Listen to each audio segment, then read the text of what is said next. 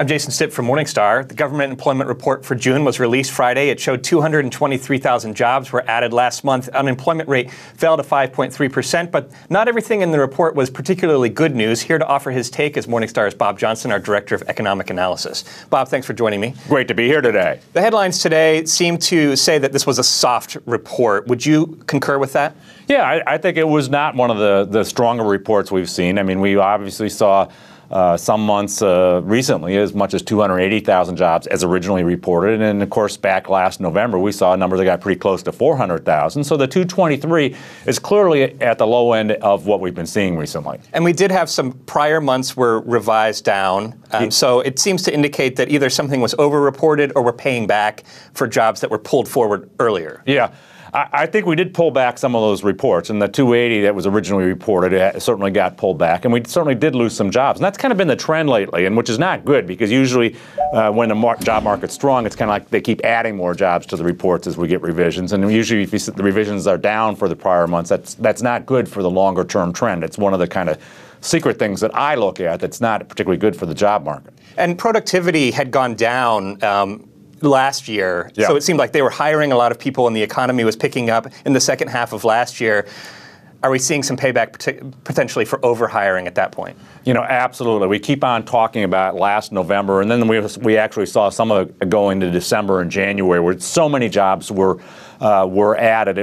We suddenly got the second month of 5% GDP growth, and everybody's going, oh, this wasn't just the weather, and they went out and did it on a hiring binge. For 2014 to make up for, we're holding back thinking, well, are we going to make our numbers or not?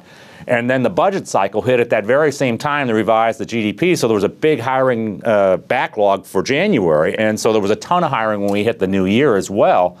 And now we're having a bit of a payback. You're absolutely right. When we add 400,000 jobs in 1 month, as we did in November, something had to give somewhere. And certainly we've seen job growth for the first 6 months of 2015 at kind of roughly the 210,000 level.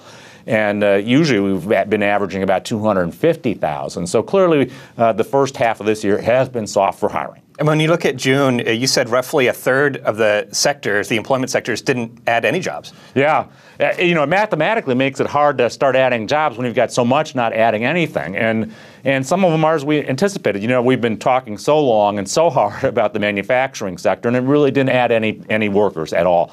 And so that's clearly been holding things back. The mining sector, which was a big boon to the numbers earlier, say in 2012 and 13, now has started to go in reverse. And we were losing as much as 30,000 jobs a month. Thank goodness in the month of June, we didn't lose quite as many energy jobs, but we still lost jobs. So you put together no growth in manufacturing, no growth in mining, and then the government sector remains in the doldrums, and we didn't add any jobs there. And so you add them all together, and you're somewhere between a quarter and a third of the potential job market didn't add any jobs at all. And the unemployment rate down from 5.5 to 5.3%, but that's not being painted as good news this time around. No, clearly it came because people left the workforce, and so it was not a good number. The participation rate went down. People stopped looking for work, so if you didn't have any people looking for work, and it clearly brought the unemployment rate down. So why would that be, though? Because if the job market had seemingly been really strong, why are people dropping out now? The now is always a good question, and I think we've had 2 or 3 months where the participation rate went up, and we're on a long-term secular decline in that participation rate as the baby boomers hit retirement age and retire. You never drop out of the workforce according to the statisticians. So even if you're age 90, you're counted as a non-participant in the labor number. So it's kind of an artificial number. And so that should pull the number down over time. And we had 2 or 3 months where the participation rate really went up. And probably it looked a little unnatural to me, and now we're going the other way. And we had some months where we had really good employment growth. We added a bunch of people, but the unemployment rate actually went up. I remember 1 month where we went from 5.4 to 5.5. This month we went down in a month where the employment growth was pretty dismal. So again, a little bit of payback from participation rate going up in prior months, maybe higher than it should have when you're looking back on it. Exactly. Let's talk about wages. Wages didn't look great in this report. No, and I'm getting a little bit concerned about the statistical nature of some of that numbers. There's too many things in here in moving parts that make this a hard to analyze number.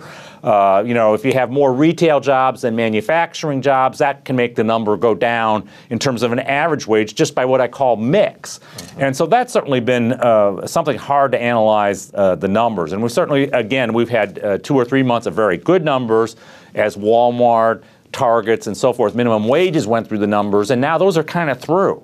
And now what's showing through is some of the mining sector has actually got down wages. We mentioned the employment numbers were bad. Well, along with that's going the wages. And so that certainly impacted the numbers as well. And it's very interesting, the manufacturing sector, even if you look year over year, where we had about 2% average hourly wage growth, manufacturing is more like 1%. Mining's actually down.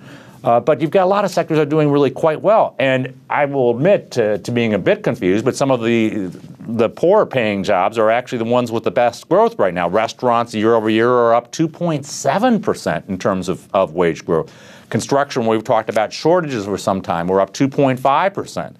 Even retail, which is notorious for not being a great payer, up 2.5% year over year. So it's not entirely the bleak picture on wages that people are painting. It's certainly good if you're in certain sectors where maybe you were being underpaid, and there's being a little bit of a convergence in the wages that's really showing up in the numbers more than everybody's doing terrible. Okay, and lastly, if we look at the rest of the year and the job growth that you expect to see, you think we might actually have added fewer jobs this year when we get to the end of the year than we did last year? Yep.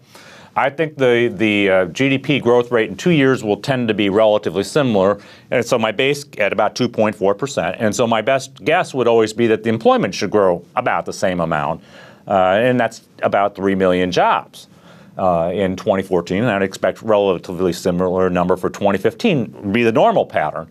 But so far this year, because we started off with this slow growth and we had that big run early or late in 2014. It's going to confuse the numbers a little bit. And I think that to get to as many jobs added for the full year, all 12 months, in the back half of the year, we're going to have to do 280, 290,000 jobs per month on average. That means, we could have a couple of 320s and a couple of 250s or whatever. But it means we have to average 280 to 290. I actually don't think that's going to happen. And I think that may surprise some people. And I think that we'll probably average out at more like a little under 3 million this year instead of over 3 million jobs added. So it could be tough to get there. Bob, great insights on the employment market. As always, thanks for joining me. Thank you. From Morningstar, I'm Jason Stipp. Thanks for watching.